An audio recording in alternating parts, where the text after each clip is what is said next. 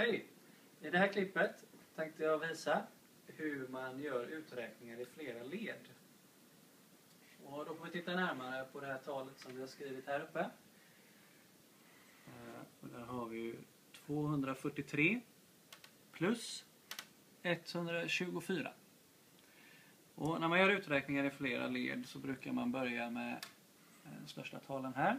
Som vi har gjort gröna, 100-talen. Och då kan ni se här nedanför. Där står de. 200 plus 100. Det blir 300. Sen hoppar vi på våra 10-tal. Där har vi 4 10-tal och där har vi 2. Då blir det alltså 40 plus 20 är lika med 60. Och slutligen har vi våra ental här uppe. Och det är 3 ental här och 4 där. Då blir det 3 plus 4 är lika med 7. Nästa led blir då här. Vi har våra 100-tal 300 plus våra 10-tal 60 plus entalen 7 stycken. Alltså 367. Och då kan vi skriva in det i svaret här uppe.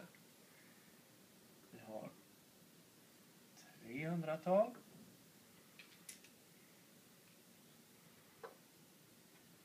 Sex 10-tal. Och 7 ental. 367. Det är så här man gör när man räknar ut ett tal i flera led.